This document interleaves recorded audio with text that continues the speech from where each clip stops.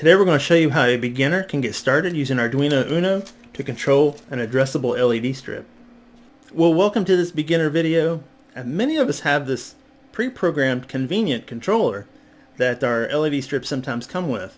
But today I'm going to show you why using your own Arduino is really the way to go. It's fun and you learn something. It's educational. It's always a plus. We're also going to talk about best practices when connecting your LEDs to your Arduino so that you get the most out of your LEDs, you don't burn them out, and so that you don't destroy your Arduino in the process. That's always a good thing as well. We'll also take a look at one of the very popular LED libraries, the Fast LED. We'll manipulate the code there to get the patterns that we want. We'll show you some different patterns. While this is not exhaustive, it is a good start, so I hope you stay to the end. Let's begin. The WS2812B LED strips come as waterproof, like you see here, with the plastic around the LEDs, but today we'll be using the non-waterproof, and those are the ones without the plastic. They also come with different pixel spacing. Some come with 30 pixels per meter. The ones we're using today are 60 pixels per meter, which is 300 pixels per 5 meters, and that's what we have here, 5 meter reel. You can cut off however many LEDs you need for your project. Today we're going to cut off 10 LEDs, and then we're going to cut off another 30 LEDs for 2 different strips. When you cut them in half, you want to cut along the line so that the soldering pad is on both strips, so that you have something to solder to. And if I zoom in here, you can see the line. It goes right through the pads. We've already cut off a strip of 10 LEDs. Now the next thing we're going to do is cut off a strip of 30 LEDs. Then we're going to solder the wires to it. We've counted our 30 LEDs for our second strip. Now we're going to take a pair of scissors and then cut right along that line. It's on the PCB, the flexible PCB. There we go. Now we have some soldering pad left that we can solder new wires on. Here I have 3 wires, and I'm going to strip the ends of them so that I can solder them onto my LED strip to use as my leads. They are flexible 20 gauge that I cut out of a computer that I used to have. You can use 22 gauge, that would be fine as well. I also have 22 gauge, but I'm going to go ahead and use this. Here's a close-up of the strip. Now you want to pay attention to the direction of the arrow. It's pointing right. You pay attention to that so you know which side is your in and which side is your out. I'm going to peel the tape back a little bit on the back side of the LED strip so that I can stick it to the surface so that it doesn't move around on me while I'm soldering. Now before I solder, I like to put a little bit of this liquid rosin flux, just a drop of it on the contacts, because it helps the solder spread out evenly and contact better. It's like liquid magic. So I'm going to put a little bit of this so-called liquid magic on the leads here when I tin the leads before I apply them to the LED strip. I'm also going to put a little bit on the LED strip too, why not? I'm applying a little bit of solder to the ends of the leads, and I'll do that for all 3 so that they make better contact with the LED strip. Now I've got all 3 of them done. I've decided to use the 20 gauge wires for the 5 volt and ground connections, but for the data pin here, I'm going to use a 22 gauge wire so that it can fit into a breadboard or also fit into Arduino. Well, you may be new to using these LED strips with your Arduino, and you may be asking yourself, what is the best way to power these strips? And the answer would be, it depends on what type of LED you have and how many you have in your strip. These are RGB LEDs. They're not like the dot star LEDs, which are a little more power demanding. These are RGB LEDs with a maximum current pool of 50 milliamps each. So I have 10 here, and that would be a maximum current pool of 500 milliamps at its absolute brightest. That means if they're all burning bright white. So you don't want to use your microcontroller to power this 10 LED strip, because each pin on here has a max current of 40 milliamp. So our best option would be to use a breadboard power supply. Now this can supply up to 700 milliamps of power, which is perfect for our 500 milliamp max on this strip. So we could use that. We could also use a wall adapter here, which is 5 volt 2 amp, or we could really go overkill and use this external power supply, which is 24 volt 20 amp. And I like this because you can adjust the voltage. You don't have to use 5 volts, which would extend the life of your LED strip. Well, let's say you have more than 10 LEDs in your strip. You have 30, like we just cut 30 LEDs off of our reel here, and we soldered the wires on. They're ready to go. How are we going to supply power to that? You obviously don't want to use your microcontroller. You don't want to use your breadboard power supply because it would overload it, it would heat up, and you'd destroy it. So if this requires 500 milliamp, that's going to require 1.5 amp. And the best option for us would be either the 5 volt 2 amp wall adapter or the external power supply here with 24 volt 20 amp. And I can adjust the voltage. I don't have to go 5 volts. I can prolong the life of my LEDs by using 4.5 volts. Now when using a wall adapter, you want to use a plug adapter too, so you can fit the leads into the port here. And when you do that, you want to use a capacitor. It's not required, but it is best practice to buffer the fluctuation of current that you may get from this. So what we're going to do is use a 1000 microfarad capacitor, and you can see the negative side is labeled negative. Negative pin is shorter, positive pin is longer. We are going to put that right into the ports here along with our wires, and we'll clamp them down, and we'll have that capacitor there to buffer any kind of fluctuation in current. Now we're also going to use the capacitor on our external power supply, especially our external power supply, because they're more likely to have those fluctuations in current.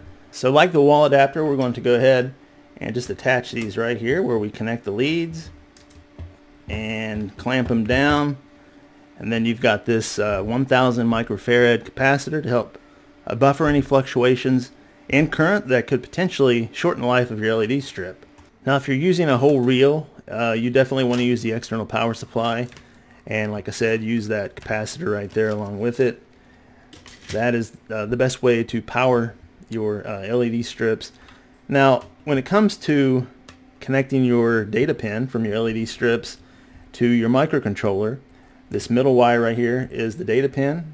What we're going to do is use a resistor in the middle here. Now this resistor is a 5000 ohm resistor. I've used 10,000 ohm, that's fine as well. I've also used 1000 ohm, but I wouldn't go below 500. So we're going to attach the data pin to this side of our resistor. Then we're going to attach a data pin to the other side of our resistor here, and then to whatever pin it is that we're using on our microcontroller. And some people don't do it, but I do like to keep a resistor in between there to extend the life of my microcontroller. I do use these nearly every day, so I do want to get the most out of them that I can. So that is also a best practice. Now I do like to power my LEDs just below 5 volts because it looks just as good at 4.25 or 4.5 volts as it does at 5 volts. And that'll also extend the life of my LEDs. When an external power supply like this isn't an option, this is kind of overkill for a smaller strip, you can always go to an adjustable voltage regulator. Got this on Amazon fairly cheap. And you can plug your 5 volts in here and you can adjust it down to 4.25 over here. See how you like that. If you're putting in more than 5 volts here, this can take up to 24 volts. You're definitely going to want to check that with a multimeter coming out here to make sure that you're not applying more than 5 volts to your strip. Otherwise you'll kill your LEDs and totally negate everything you're trying to do. And that's another option to extend the life of your LEDs. When providing power to our LED strip, we don't want to plug our board in first and then plug the wall adapter in or the external power supply, because it could create unexpected fluctuations in current and damage our board. It could. The best way to do it would be to supply power to your LED strip first. So go ahead and connect that to your external power supply, your wall adapter, or whatever it is, and then go ahead and plug your leads into your board, then plug your board in, however that may be, whether it's 9 volt or whether it's to the computer here. Well, it's time to connect our LEDs. So I'm going to connect the strip with 10 LEDs on it first, and I'm going to go ahead and use the wires that were already attached to the LED. Remember, I cut this off from a reel of LEDs, an LED strip reel, and you want to cut right along the line right there. And so I have 10 on here. And what we're going to do is we're going to use this little attachment right here, and we're going to go ahead and attach the positive pin, which is red. I'm going to attach it to our breadboard. I'm going to use the breadboard power supply. And we're going to attach our middle pin, which is our data pin. I'm going to attach it right here to our resistor. Then we'll attach the other part of the data pin to the other side of the resistor and to pin 6 on the Arduino. Then we'll attach the ground wire to Arduino and ground to the breadboard. And then we have a ground wire which is also red. Don't let that be confusing to you. We'll attach the ground wire here and also attach it to our breadboard. So there we go. We have a ground, 5-volt, and data pin. The data pin's attached to the resistor, and the resistor is attached to pin 6. We're going to go ahead and plug this in. I'm using the 9-volt wall adapter here that came with my Arduino Elegoo Mega Kit. I'll plug this in and turn it on first. And it is on. And now we're going to plug in the Arduino board. And then whatever I had up last might pop up on the strip here, but I don't see it. So what we're going to do now, there it is. What we're going to do now is go to Arduino IDE, and we'll go ahead and take my face off the camera here and put the Arduino IDE on the screen.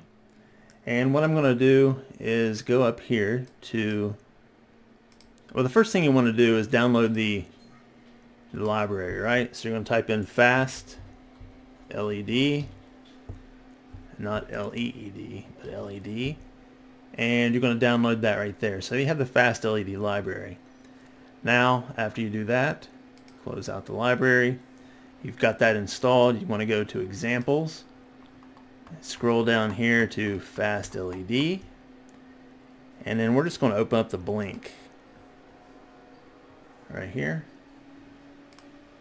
Get rid of that right there. Alright, and now we're going to we have 10 LEDs, so number of LEDs is going to be 10. Our data pin is 6. We want to change that, and then come down here. Everything else looks fine. We'll go ahead and run this, see what it's got.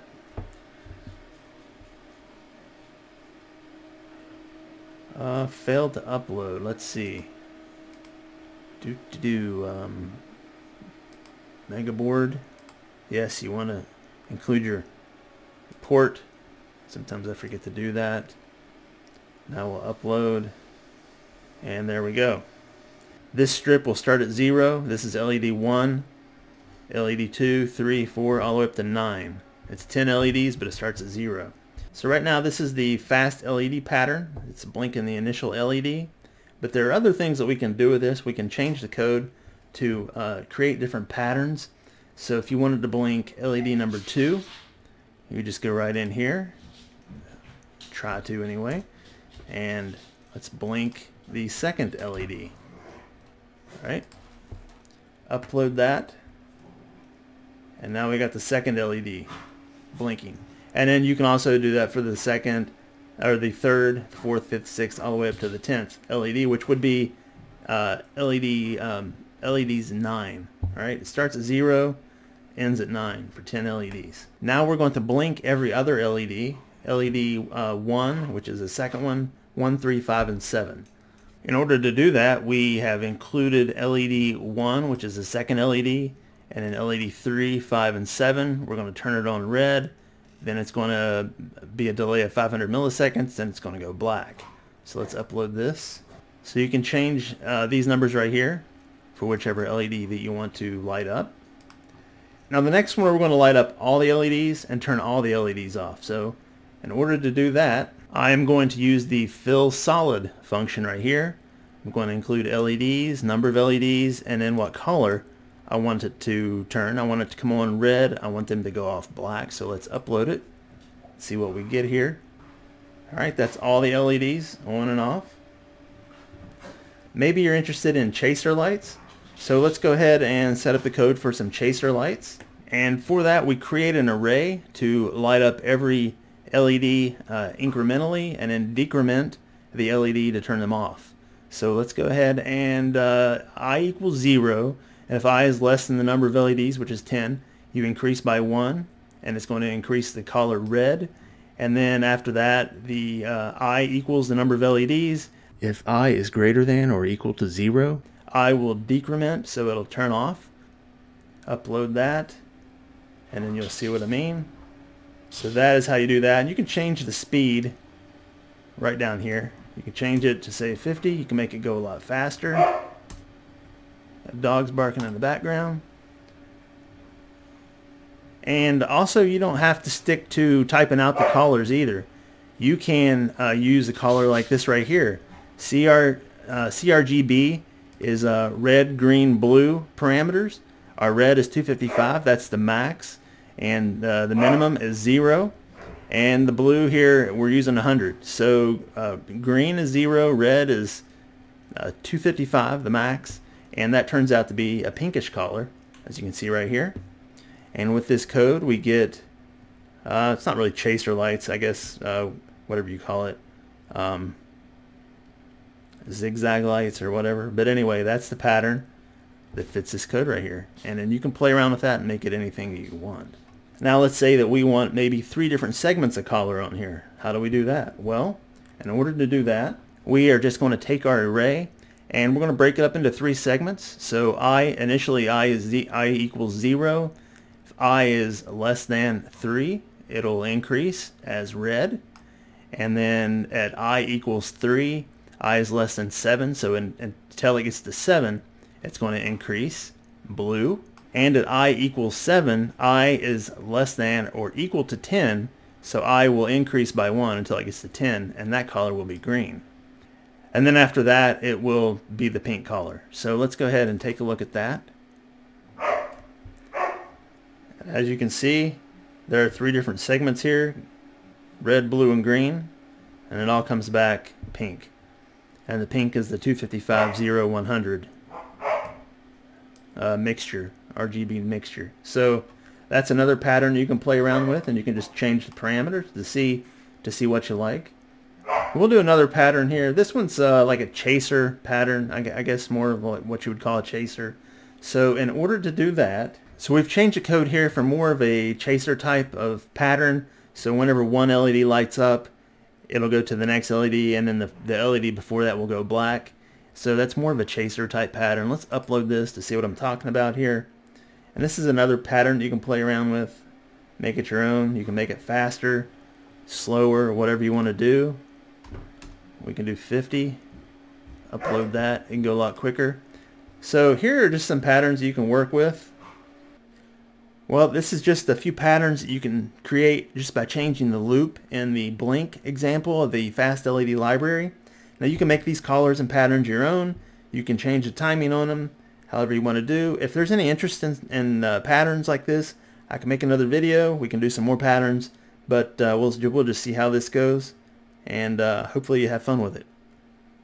So now we're just going to connect the 30. You may want to connect it a little bit different here.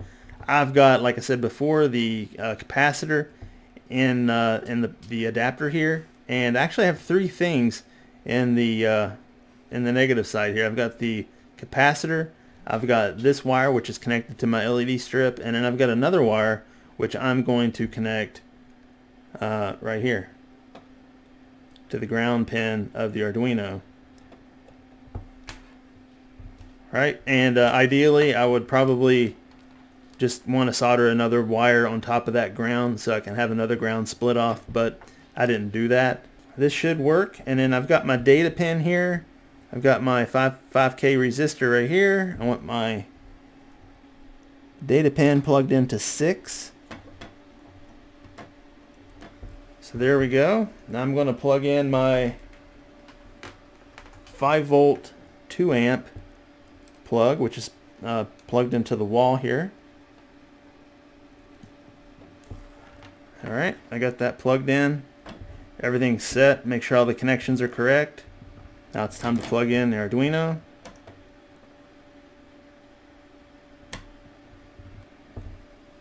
And then as you can see, it is doing the same code that we just did. It's only doing it up to 10.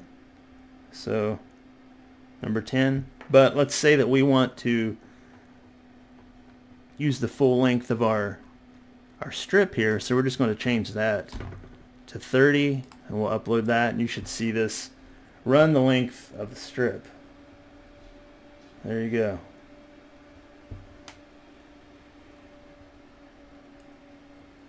Yeah, so if you're using strips of 30, this works just fine. Now if I used any more than that, I'd probably just connect to my external power supply, the 24 volt, 20 amp. If I was going to connect the whole reel, I could do that, and that'd be fine to do something like that. But you want to be aware of how many amps you're going to be drawing, and you just don't want your connections to get hot. So keep that in mind, and you should be safe. Well, that's all I've got for today. I hope you found it helpful. I do appreciate you watching. Don't forget to like, share, comment, subscribe, and click the bell notification button. And I'll see you again very soon with another video.